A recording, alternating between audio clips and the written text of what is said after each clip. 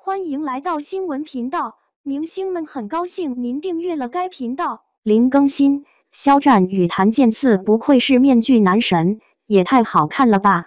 还记得那句一见杨过误终身，不见杨过终身误吗？这何止是台词，简直就是古天乐那份举世无双演技的绝佳诠释。当他年轻时，那叫一个玉面书生，颜值高的简直要逆天。当时古天乐摘下面具的那一刻，现场的观众们的表情估计跟小龙女一样，既惊又喜又害羞。古天乐版的杨过堪称是古装剧面具男神的开山鼻祖。说真的，古天乐把他的面具男神形象推向了新高度，直接把标准拉高到了天际。他除了颜值高，同时演技也非常出色，深情与孤傲的眼神把杨过这个角色的灵魂都演活了。这个版的杨过以其各方面令人印象深刻的特点，使得许多人在看过《神雕侠侣》后无法忘记。古天乐以他无比的实力诠释了什么是真正的面具男神。他不仅拥有帅气的外表，更重要的是他独有的气质和精湛的演技，让人过目不忘。说完古天乐的表现，接下来咱们聊聊最近的热门话题林更新在电视剧《与凤凰》中的表现。林更新在新剧开播时被网友们吐槽身材胖、体态差，还说他不帅，简直快要把他给喷得体无完肤了。我的天，这真的是同一个人吗？这个反转来得太突然，让网友们都惊呆了。林更新用实力证明他不仅仅是个颜值担当，更是个演技派。你瞧瞧，人家林更新多机智，前期故意塑造出略显臃肿的形象，就是为了给后面的惊艳表现留足了空间。而且林更新的行止神君并不仅仅是靠颜值吃饭的，他的眼神时而深邃，时而犀利，将杀伐决断的世子的形象展现得淋漓尽致。林更新这次的表演堪称实力打脸面具男神，给人反转不停。由观众们的嫌弃到惊艳，林更新用实力证明了什么叫大神本神。肖战饰演的魏无羡是一个非常有趣的角色。聊完林更新后，让我们一起回顾一下他的表演。肖战的颜值可是从未输过，厚重的面具之下究竟藏着一张怎样的脸呢？无人能够回答，那就是无双。试问谁能不为之倾倒？我是看傻了，估计当时在场的蓝忘机也是同样的心情。肖战饰演的魏无羡不仅颜值上很在线，而且他那种痞帅的气质更是让人印象深刻。卸下伪装，这个眼神中透露出坚毅和果敢的男子展现的不只是帅气的外表，更是历经16年沧桑后依然不减的魅力。网友们看到这幕场景的反应就像坐过山车一样起伏不定。我的天，你难道想要闪瞎我的眼吗？魏无羡，你可算回来了。面具后的少女心瞬间爆棚。肖战的这一幕证明了他不仅仅是个流量小生，更是实力与颜值兼备的实力派演员。你们是否发现肖战饰演的魏无羡与其他面具男神其实并不相同？他并不是依靠外貌或威严来吸引观众，而是以一种痞里痞气的魅力来折服观众。此外，肖战还十分聪慧地通过眼神传递出角色内心的复杂情感。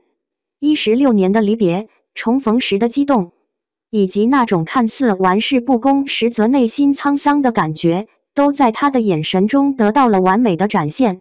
肖战这次的表现可以说为面具男神提供了新的发展方向，绝不代表高冷和霸气的性格可以装出来。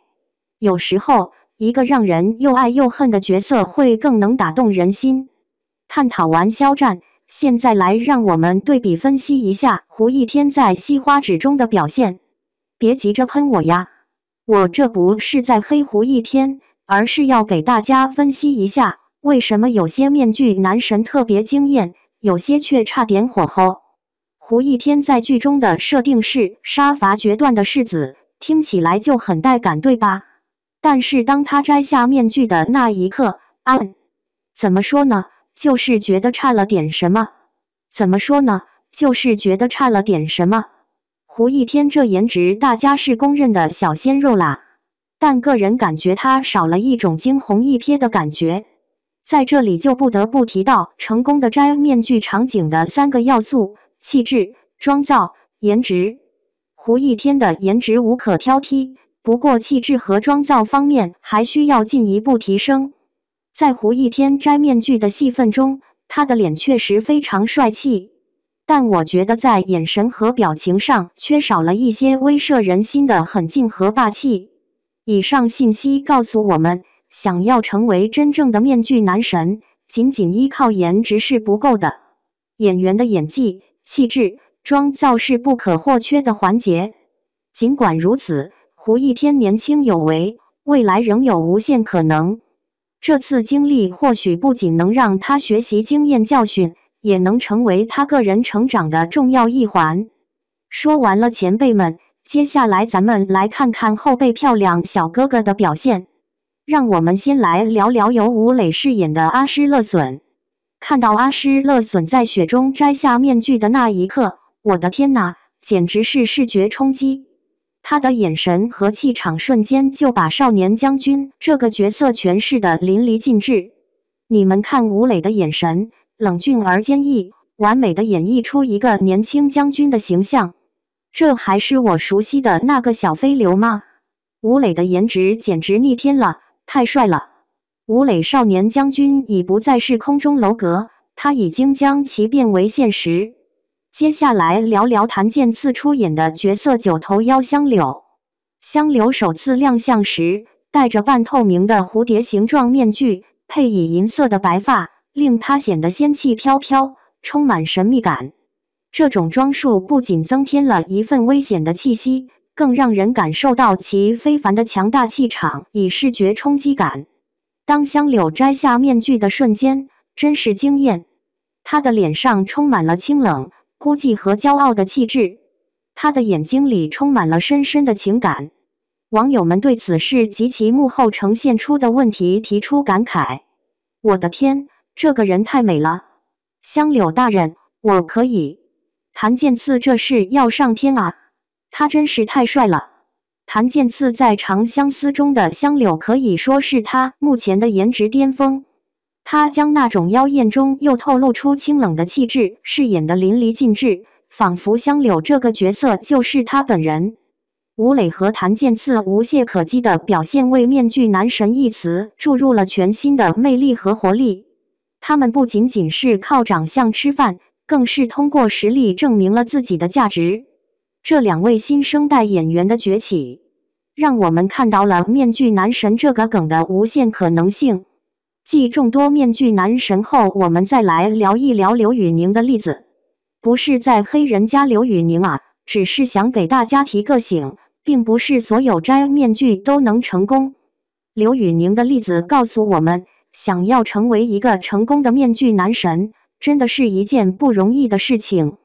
一个演员需颜值在线，更需演技、气质等多方面相互配合。这类似于玩拆盲盒游戏，观众期待越高，可能会失望越大。但这并不意味着刘宇宁没有机会，每个人都有自己的特点和魅力，关键是找到最适合自己的角色和表现方式。虽然刘宇宁这次的面具男神表现不太尽如人意，但要知道他在其他方面的才华是毋庸置疑的。唱歌好听，综艺感强都是他的优势。这个事件对其他演员也有警醒作用，并不是所有人都适合走面具男神的路线。成功的唯一关键是找到并充分发挥你的优势。总体来说，面具男神这个梗给原本厚重的古装剧带来了轻松诙谐的气氛，让人们在欣赏剧情的同时，也感受到了人生的多面性和乐趣。它不只检验演员的颜值与演技，同时也是一种检验观众审美水平的挑战。